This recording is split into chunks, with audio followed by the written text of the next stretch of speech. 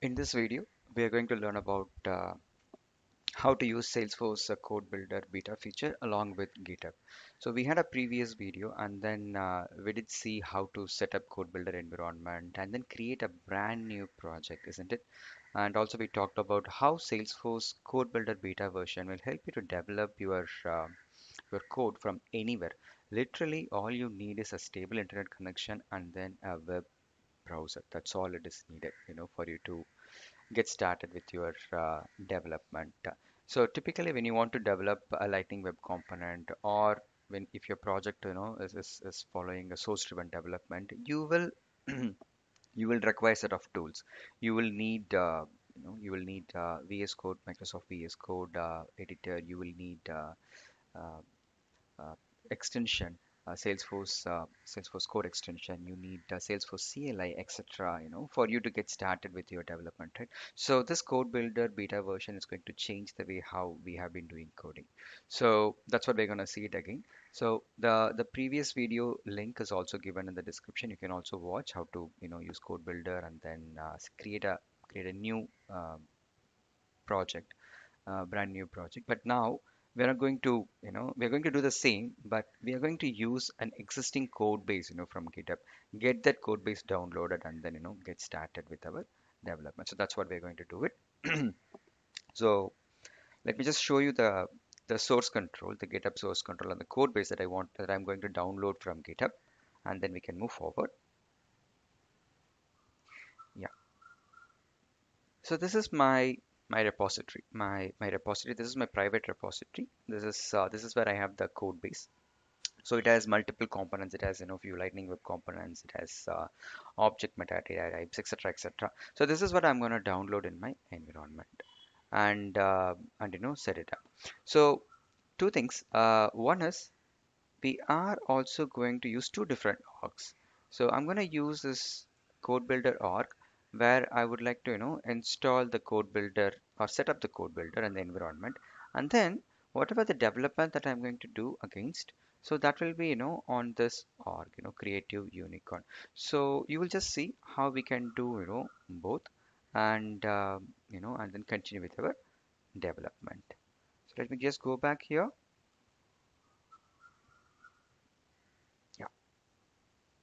The first thing is we need to have this code builder app exchange product installed. So I'm in this org curious raccoon, right? Let me just log into curious raccoon first. All right. So I'm in this code builder org called curious raccoon. So this is the org which I'm going to use to install the code builder so that I can set up an environment and then connect to this environment, creative unicorn, and get my development started. So that's the idea. So how did I get this code builder installed? Very simple. All you have to do is, right, you have to just go and then find this product from App Exchange. So in App Exchange, you can just search for code builder. It is in beta version now. So search for code builder. You will see a product from Salesforce. You can just see it right here. So let it load. So you can just get this product and then install, get this product to, get this package to install right on your org. So when you click on get it now, you'll be redirected to login.salesforce.com where you can just punch in the username and password of the org where you wanted this code builder, right? Code builder package to get installed. So since it is already installed in my org, I don't have to do that. But in your case, if you're doing it for the very first time, just ensure that click on get it now and then get this package installed, right? So once this is done, the next step is we have to connect to the org. We have to create an environment and connect to the development org. So we'll just click on get started, and you have two options, new project and import from GitHub. In our case, I already have the code in GitHub. This is what I wanted to download into that environment that is about to set up. So this is having a piece of code for us to get started. So let me just click on this import from GitHub. So right here it is asking for GitHub URL. Let me go to my GitHub repository, and if I go to code and then I do have the GitHub URL, let me copy that. Let me go back here. Let me just put it right here. So it is trying to authenticate. In my case, this repository is a private repository. So certainly I need to authorize. So in our typical um, projects, right? Salesforce projects, we don't keep our source base, right, open or public, right? So it will certainly be private, and that's demonstrate that, right? I just made it, private, so that you will have an additional step to authorize, with GitHub. If it is a public repository, you will not go through this step. You can just, simply punch in the URL and then click on next and then move forward, right? So since this is a private repository, I have to authorize myself and then, connect to the GitHub to get this code downloaded. Let's click on authorized with web GitHub. So it's trying to authorize. It will take you to the login page of GitHub, and then you can just punch in your password to get yourself authorized. In my case, it is reusing my previous session, so that I didn't get that login page. But in your case, if you are doing for the very first time, you will be taken again to the GitHub login page, and then you just have to punch in your password, GitHub password. That's all it is. So once that is done, you will just get a tick mark to say that you are connected to this GitHub, or you can able to access, or Salesforce can able to access code from this GitHub repository. Now let's click on next, and this is where this is where I can connect to an org against which I want to do the development. So we decided to develop against this org, right? Creative unicorn. So let's go here. Let's go ahead and then click on this connect a development org. I'll be taken to login.salesforce.com, and this is the username reader.vm at creative unicorn. I do have this right here. I click. Yeah, I can just log in. Of course, I just wanted to enable access. So now two things, right? So now we know that we can have code builder in one environment, and then I can have another environment, right, against which I can do the development. So it is not necessarily that both the environments need to be same or both the orgs need to be same. Okay, so that's the key point too, or a key takeaway from here. So now, yeah, of course, I just got this org connected. Perfect. My step two is completed. Let me give a friendly name to call this development org. I'm just going to say it is PRM dev org. Let's say create. Now it is time, Salesforce is trying to set up an environment for me.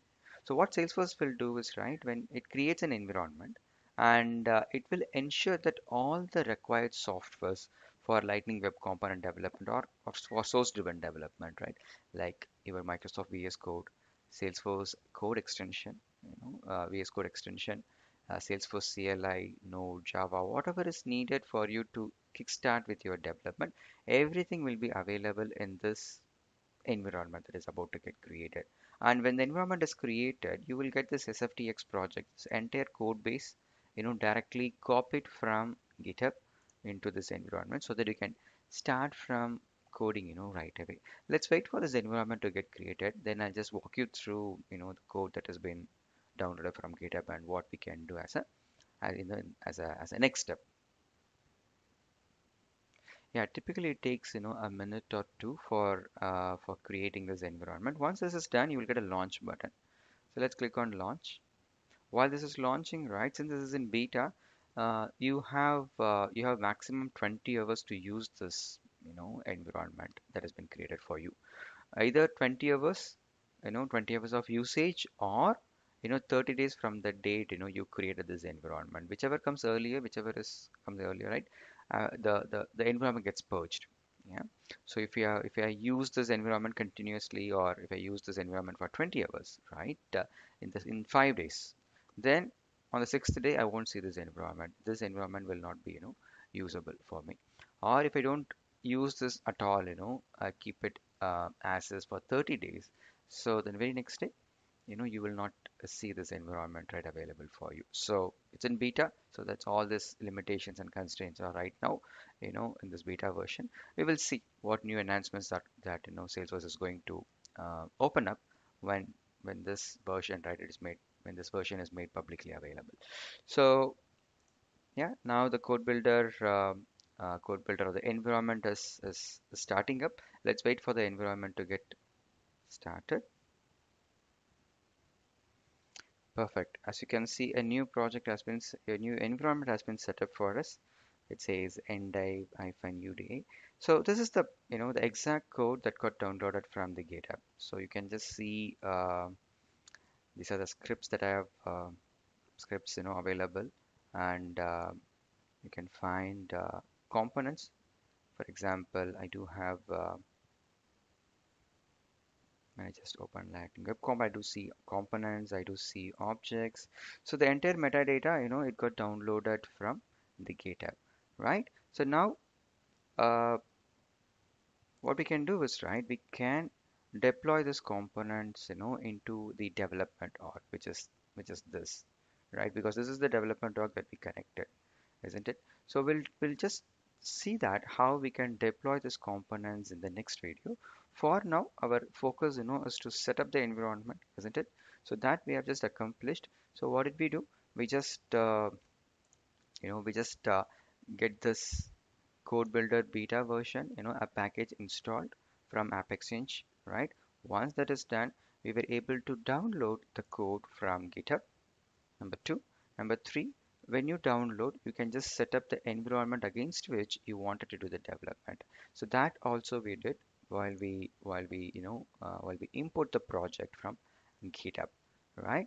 And as you can see, when I click on launch, I see the code downloaded from GitHub for me to get started with the coding, all right? So in the next video, we will just see how to deploy the code from here, to the development org and then get started with building more components, deployment, all such things.